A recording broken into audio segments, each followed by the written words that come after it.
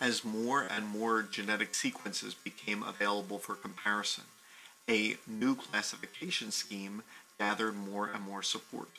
In this classification schemata, the flatworms were no longer considered a single group, and the acial flatworms were considered the sister group of all other bilaterians, the most primitive group of bilaterians. Meanwhile, a number of phyla were classified together in a new group, Lophotrochozoa, which includes mollusks, brachiopods and bryozoans, the flatworms, platyhelminthes, and the annelids or segmented worms. And this is the sister group of another new clade, the ecdysozoans, which include the nematodes or roundworms and the arthropods.